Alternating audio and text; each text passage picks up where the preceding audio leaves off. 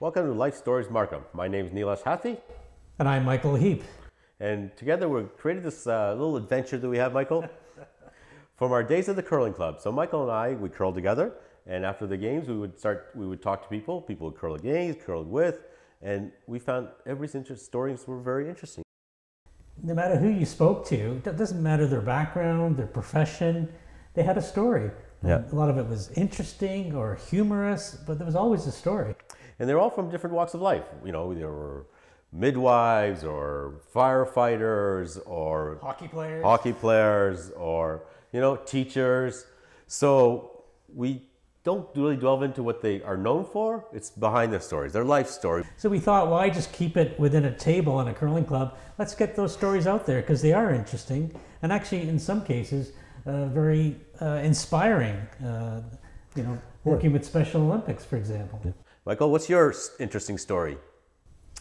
My interesting story, well, I suppose arriving in Canada at age 14 from England and getting used to a new country was quite interesting, and then just learning a new culture, which a lot of people have to do, obviously, but that was kind of interesting for me.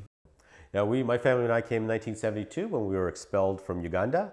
In fact, that picture that you see behind Michael there would be of our store where we lived in Uganda. And we were kicked out in 1972 from Idi Amin, dictator, came to Canada. The government sent us to Fredericton. We all, had zero money, lots of community support from the church, from the local teachers and local people. So it was fantastic. And then I went to school, computer science, and said, I'm gonna do television, right? And mom and dad said, television? You can't make money from television? But, and they were kind of right. But that's my passion, is doing TV. I worked at CBC and CTV, and now I do some consulting work. And interesting enough, I also went and studied computer science and then got a job initially as a computer programmer. At the time, my parents said, what is computer programming? What are computers even? Fortran cards. Yeah, that was the early days of technology, and obviously that's come a long way now. And now I'm lucky enough to have my own custom software development company where we develop custom software for various clients, and it's been a great journey as well for me. Yeah, so now we curl in the winter, and Michael has a cottage. We go trailering, camping. So yeah, that's our sort of seasons now, and we both work obviously. So that's our life story. But yes, join us. Join us on the journey. I think it'll be fun and informative. Yep, you can watch us on YouTube or your favorite podcast application.